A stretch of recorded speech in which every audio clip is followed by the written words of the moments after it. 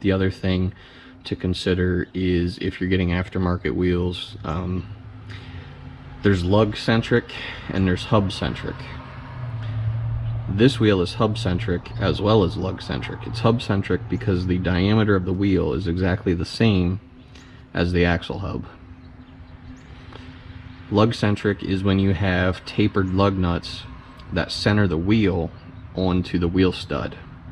And by doing that all around, you're thereby centering the wheel and tire onto the hub, not necessarily needing your wheel to sit on the axle hub, meaning you can have a gap here.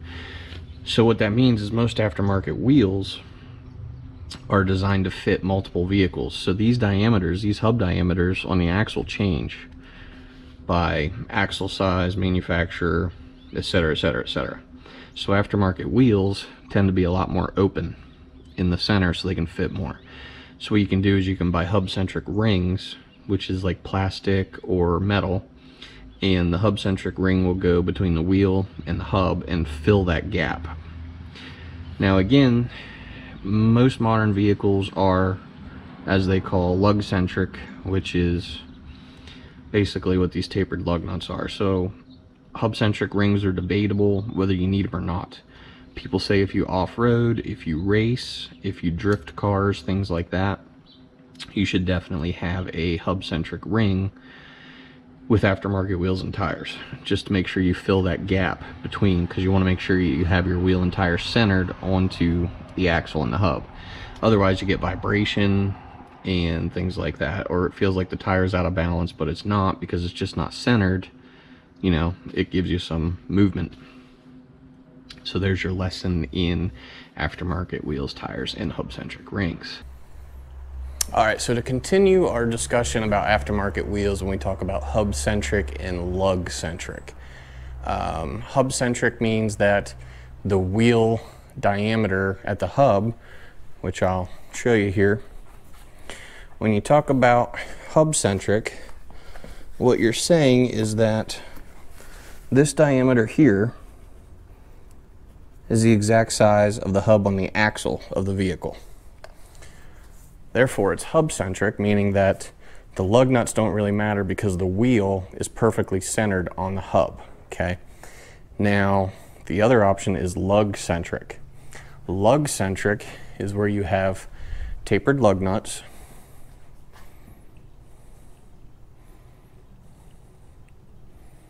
also they're called conical lug nuts because they have a little bit of a cone shape to them.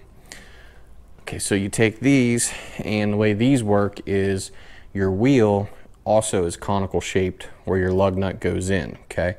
And these Fords actually have that too. So these wheels are a combination of lug-centric and hub-centric. See, there's like a little cone, and it slides in there.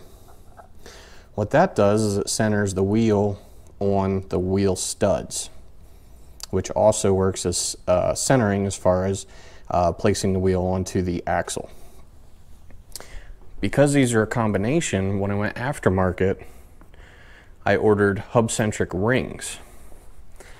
So a hub-centric ring is typically plastic, but they also make aluminum. Hopefully the lighting was okay there. This is an example of a hub-centric ring, and this is 106 outer diameter and 87.1 inner diameter.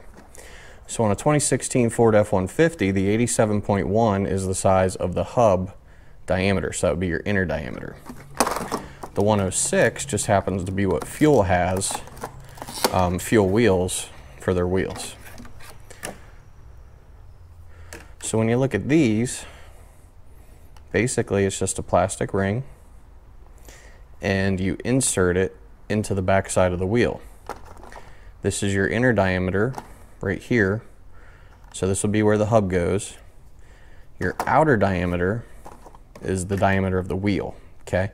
And the reason that's that way is because aftermarket wheel manufacturers make basically a universal style wheel, because instead of retooling to make custom wheels every time, you can just use an adapter like a hub-centric ring.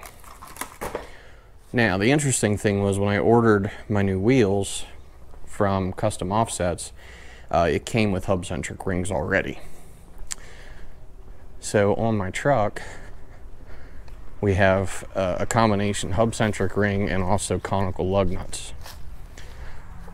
I don't know that I can really show you very well without taking the center cap off, but it does have a hub-centric ring from Custom Offsets, and then it has new conical lug nuts as well.